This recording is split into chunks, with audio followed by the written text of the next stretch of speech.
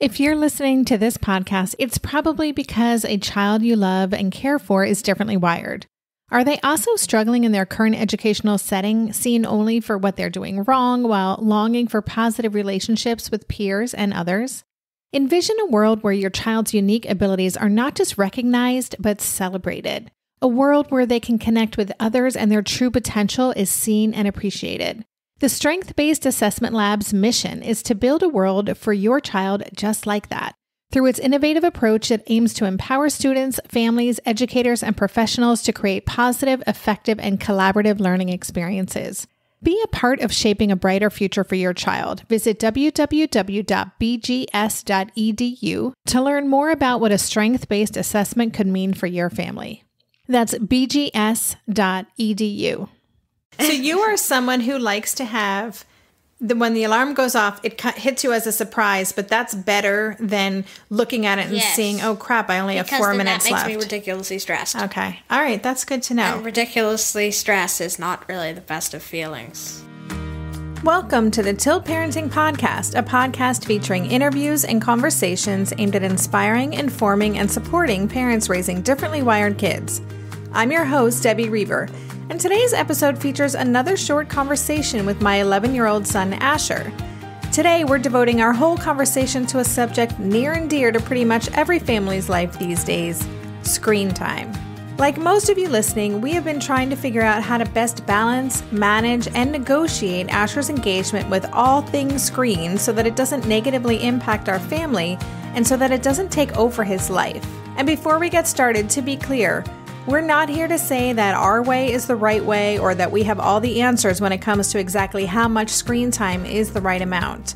But because the issue of screen time has been a source of significant stress and discussion in our family over the years, and I know I'm not alone here, we thought it might be useful to share some of our strategies for making Asher's relationship with the computer and iPad more workable for our family. I hope you enjoyed this episode, and don't forget to check out the show notes as well, because we're going to share our new and improved screen time planning worksheet as a downloadable. To learn more about this podcast and Tilt, the revolution for parents raising atypical kids, visit www.tiltparenting.com.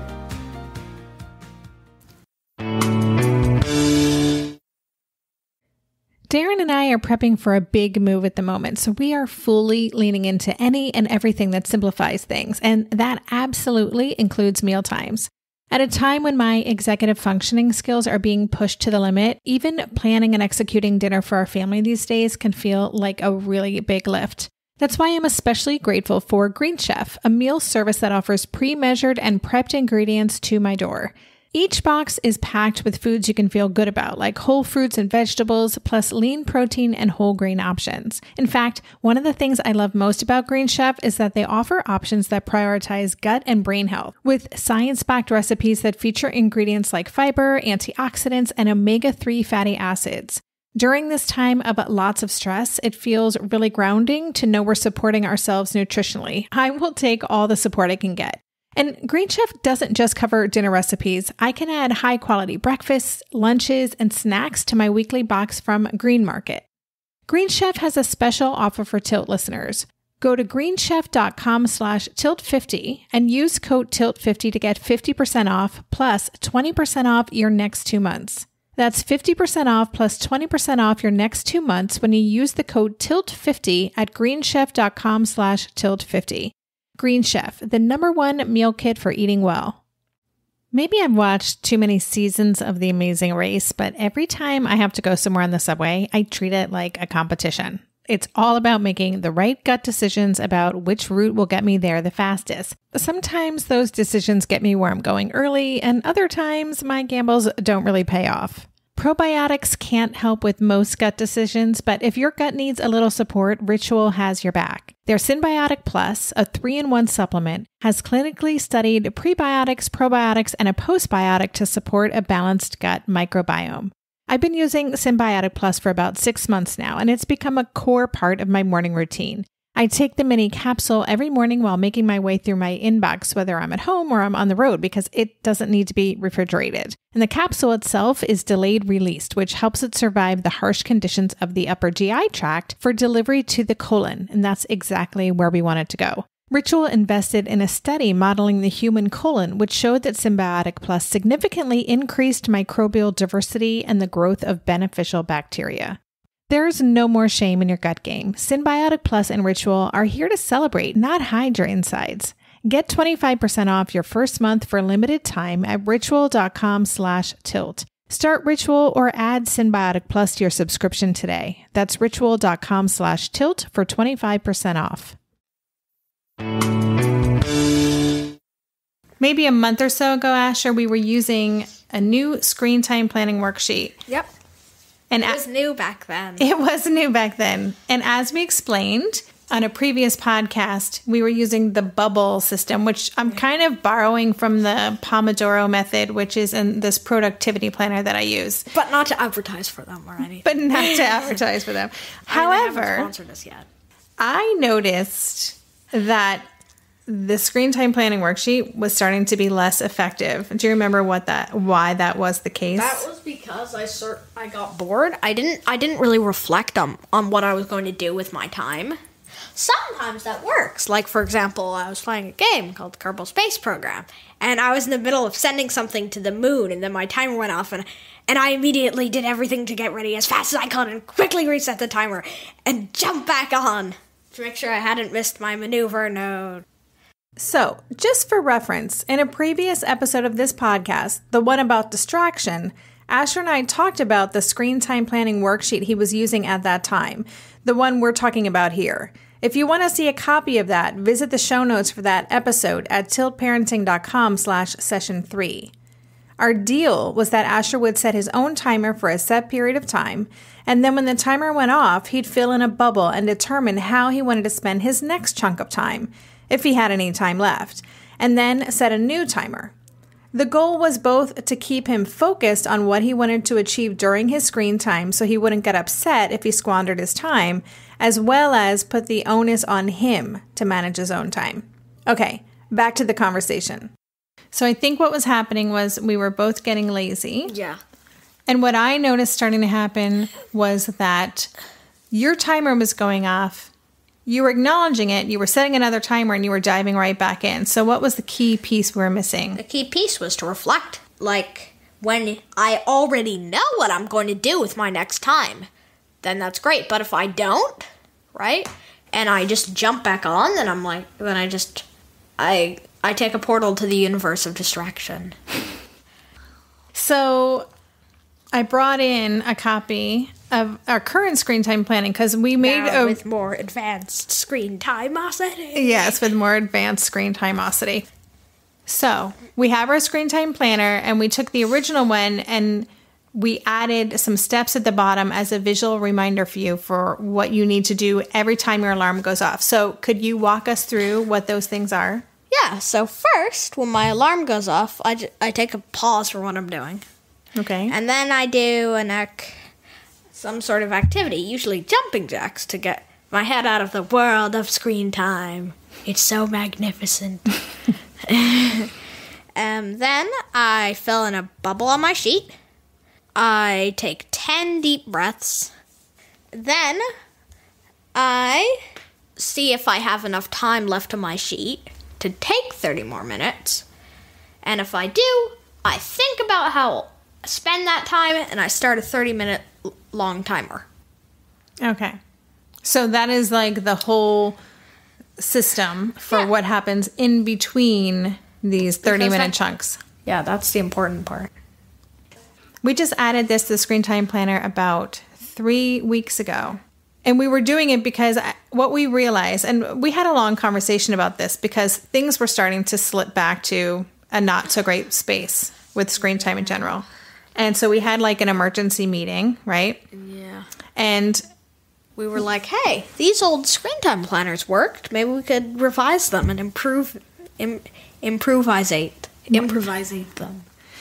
Right. And I think what I specifically remember a conversation where we realized this will work. Yes. Right? I mean, I have to form a habit, which I'm forming. Right? But it works. And we're going to keep using this strategy until it stops working. Because that's what you do to strategies. So, yes, I would say I agree that it is working for now. Do you feel like you are actually forming like new habits? Yeah, definitely. Because you know what, Asher? One of our big initiatives or our big things that we've been working on this year is you being responsible for tracking your own time, because it used to be all on me or your dad. And then whenever something happened that I didn't like, I would blame you. Right. So we were like the time police, and we were always having to be like, hey, time's up. Hey, time's up. So we were then... Bad cop. We were being the bad cop, and we were bearing the brunt of your dissatisfaction with that turn of events, right? And really, we know that it's important for you to start managing your own time. Yeah, because then I'm responsible, and then I don't take out my annoyance on anybody else. Right. And that's what we want. Then I'm like, I'm such an idiot. I should have thought about my time. I'll remember to do that in future. But let me ask you this. Probably 2.5 years ago, we bought a special timer that is just for kids who struggle with time. And I don't know if you remember this. It's in your closet somewhere. I do. You do. You really dislike this timer, but it has like a red zone, a really yellow intrusive. zone. What? It's intrusive? Yeah, it feels a bit intrusive. Why? And it feels a little bit baby-y. Okay. You didn't like the design. Not at all. I can't have a dissatisfactory timer, can I? Well, you know what else I think is another point that's specific to you, and maybe other kids feel the same way, but you don't like it to be visible.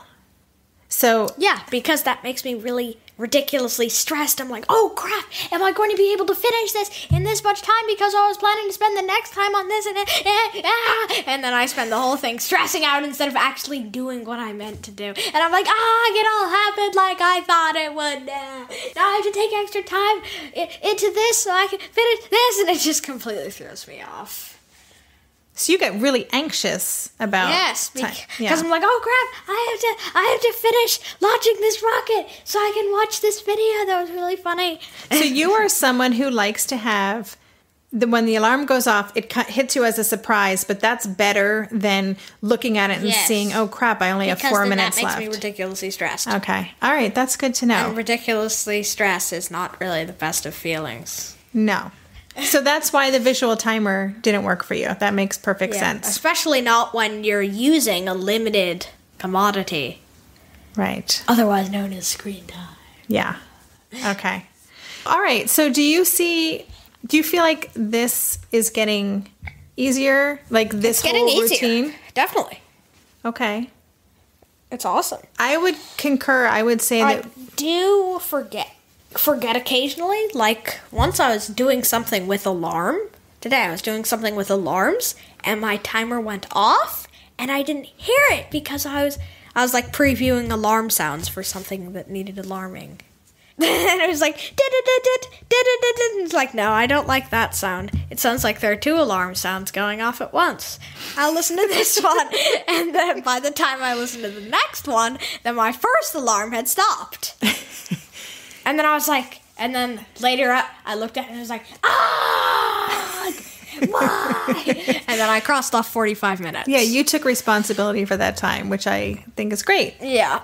It's not like, it didn't get timed, so it doesn't count. Okay. I'll just fill in a half hour and be really suspicious. You're being very responsible with your time. I have noticed a big difference, and I would say, I think this is working. You have asked me, when we had our emergency meeting, you asked me to help support you in remembering to do these steps, like the taking 10 deep breaths and taking a pause and all of that. And so what I've been doing sometimes is setting my timer at the same time, and then I just kind of... Oh, you're so smart. Well, I have my tricks, but that way, even if I'm working in another room or doing something else, I am aware of what's happening, and if a few minutes past that timer go off, I can just poke my head and say, hey, what's going on? And then you'll realize, timer should have gone off. Oh my goodness. It's really not that dramatic. Why me? So I feel comfortable doing that because that's not me pestering you, but that's me kind of being your backup, because I feel like if you can really form this new habit, it's going to just get easier and easier, right? Right. But now my face hurts. Why? Because of all the dramaticness. Oh my gosh. The dramaticness. Okay, so moving on.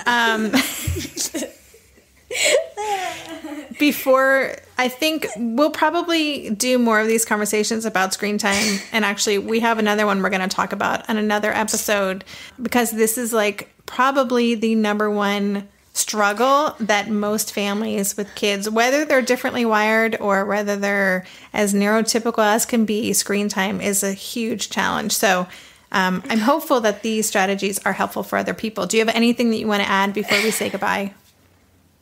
Can you keep the part with the dramatosity in the podcast? Okay. Thanks so much for listening to this episode of the Tilt Parenting Podcast. As a follow-up, we recorded this episode several months ago, and I'm happy to report that we are still using this particular screen time planner, and it still seems to be working. It's undergone some design tweaks, updated fonts and important things like that, but again, this strategy with myself or my husband, Derin, as a backup timer seems to be working. If you'd like to download our screen time planner, you can get that and the other resources mentioned in this episode on the show notes page, which you can find at tiltparenting.com/session12. One last note. We're getting lots of great feedback on these special Asher episodes, specifically that parents are listening to them with their kids, which we think is just so cool. If you have a topic you'd like to hear Asher and me discuss on the show, please email us at debbie@tiltparenting.com or leave a comment on the show notes page. Lastly, if you like this episode, please consider leaving a review on iTunes. That helps ensure our podcast is easily visible for other parents raising differently wired kids. Thanks again for tuning in, and for more information on the Tilt Revolution and to sign up for our community, visit www.tiltparenting.com. Are you overwhelmed by the things that get in the way of you doing what you want to do? Are you looking for ways to simplify life to better align with your values? Do you want to create space in your schedule so you have room for more of the good stuff? Play, joy, relationships, gratitude, and more? If you answered yes to any of these questions, I invite you to check out Edit Your Life, a podcast to help you edit the unnecessary from your life so you have more room to enjoy the awesome. Through episodes with me, Christine Coe, and a range of super smart, compassionate, and thoughtful guests, you'll come away with big picture insights and practical ways to declutter your home, schedule, and mental space without getting bogged down by perfection. I have always believed that small moments and actions matter tremendously. My goal is to help you find agency and space in your life through doable baby steps that will leave you feeling accomplished instead of overwhelmed. Check out Edit Your Life wherever you enjoy your podcasts.